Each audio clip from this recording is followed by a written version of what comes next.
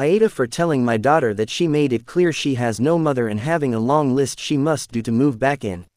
On phone. I will keep the background short. I divorced my ex-husband when my daughter, Maria, was 10. I got the house but was a som, so I had trouble making ends met.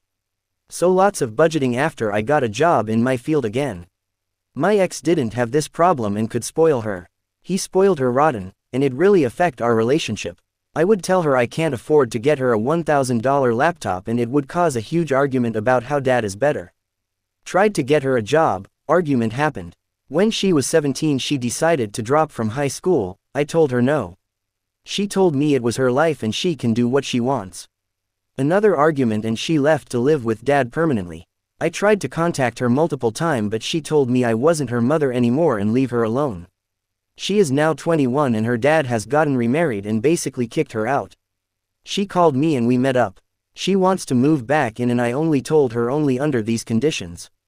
1. She needs to get her GED. 2. She needs to be working a job at least 25 plus hours a week. 3. She needs to be looking into what her career will be and either go to a trade school or college. 4. She won't need to pay rent but needs to buy her own stuff, like clothes and personal items. 5. She needs to contribute to the shared area's chores. She would refuse to do them as a kid.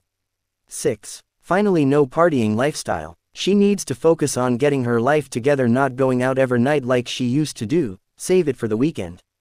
She called me a crazy jerk and that I am a shit mother. I informed her that she made it clear she has no mother. She stormed out and I am getting texts.